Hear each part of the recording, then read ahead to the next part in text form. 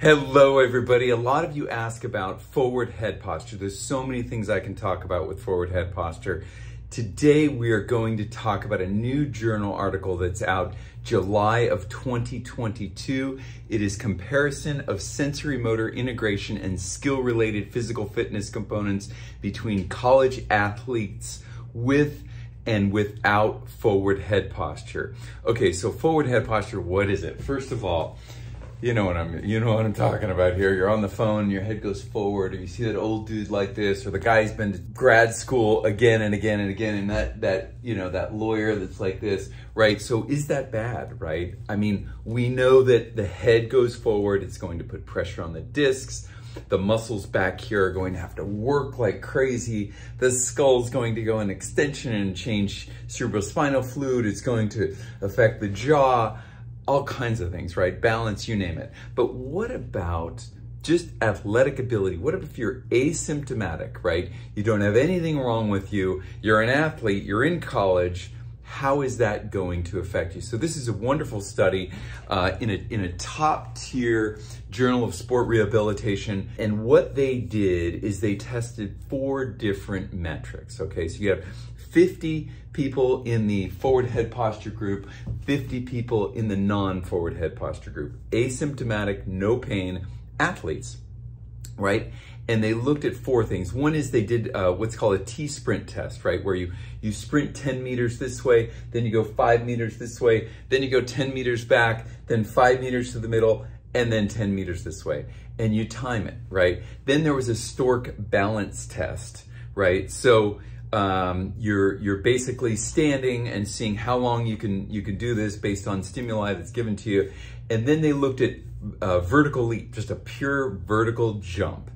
And then there was a dynamic stretching balance test. So these are things that really athletes rely on. So a volleyball player needs to jump up to the net, right? A football player needs to grab the ball. A basketball player excuse me, needs to get that rebound, right? So what's happening here, right? And is there a difference? So the interesting thing is, check this out. I mean, it's so good because, you know, with chiropractic, you can go and you can get your spine adjusted and it's great. But when you find someone that does correction, right? When it says, okay, there's an x-ray or there's an analysis that shows you here, and then in 6 months, we're gonna have you here and we're gonna keep you there.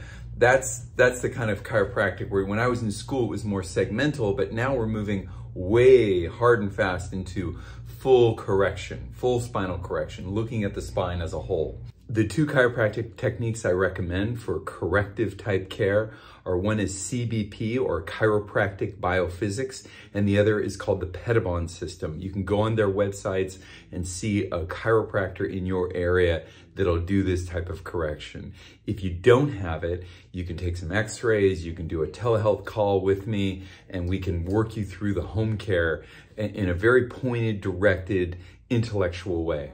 What they found out in this sprint test is the people who had the forward head posture were actually 10% slower on the sprint test, right? Think about that, okay? So you're an athlete and you're going for a Division I school, but you end up at a community college. Maybe it's because of the forward head posture, right? Then you had the vertical leap. The vertical leap is interesting, right? Again, you're a volleyball player and you've got to get up, you've got to get the rebound, you've got to get the ability to catch the football. And what happens? 9 centimeters less in the forward head posture group. It's amazing. Then there was the Stork balance test. And in fact, the people who didn't have the forward head posture could stand up for a couple seconds longer, right? The dynamic stretch test also showed improvement, right?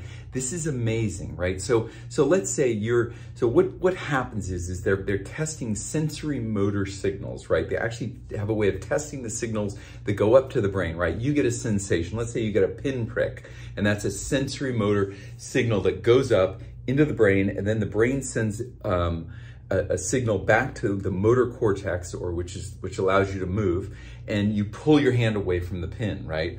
So imagine you get a sensory signal of an uneven surface on a step, maybe you're in a cobblestone, maybe you're visiting a foreign country with cobblestones, or maybe you're on a field that's uneven, and your brain gets this signal of this, your ankle is going in the wrong way. Boom, the signal goes up and it goes back, right? And then you're allowed to make that change, right? This is showing, and there's also studies on the spinal curve and nerve conduction velocity in the spinal cord with the cervical curve, but this is showing you're better off if you're not here.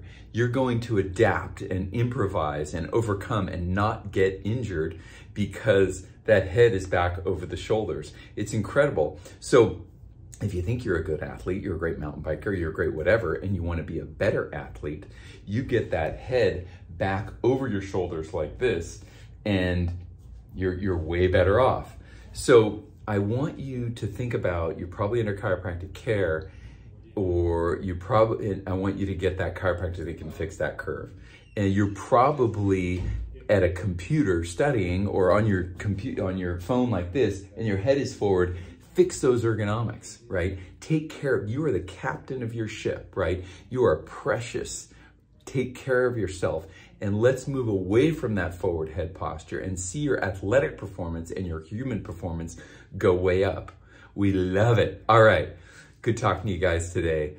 Let's keep taking care of ourselves with self-care, which is hands-on, high-quality healthcare.